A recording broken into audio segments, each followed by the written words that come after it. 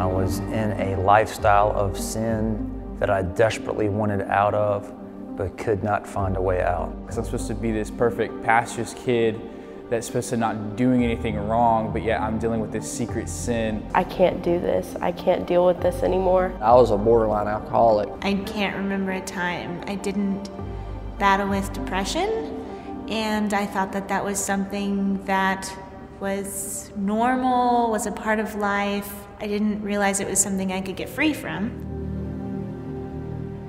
A good friend of mine asked me if I'd ever heard about the Ramp when I was living in Richmond, Virginia, and I told him I hadn't. And he said, would you be interested in listening to a podcast? And I said, absolutely. I was hungry and desperate for something to happen.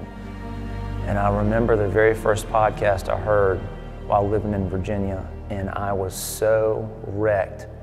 Something awakened in my heart where I began to consume podcasts from the Ramp in the summer of 2009. They had a word for me, and everything that they described was everything that I was going through. I specifically remember hearing the phrase, scared little girl, and that's exactly what I was. And in that moment, the Lord showed up and showed me that I wasn't alone, that I wasn't as far gone as I thought I was, and that He cared for me enough to stop what someone else was doing and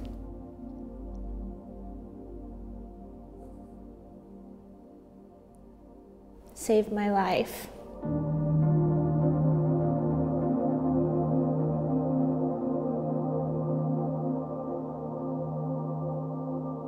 I've never felt like this weight lifted off of me until that moment, which I've heard people talk about, oh, this weight was lifted off of me, but I had never felt it until Winter Ramp.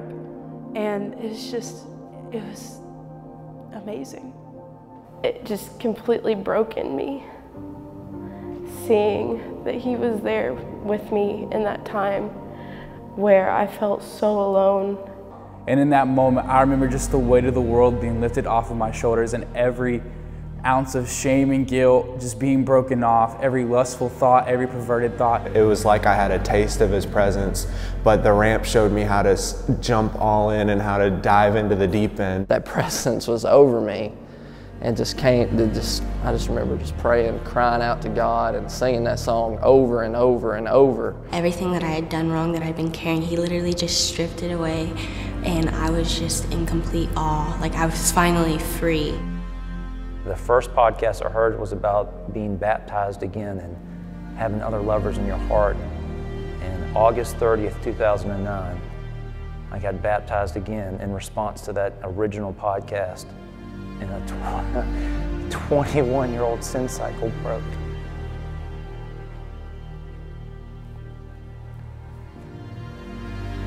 I have not done that one time in 9 years. When He broke the sin cycle, He demolished it. It's like I was let out of prison and I could run free.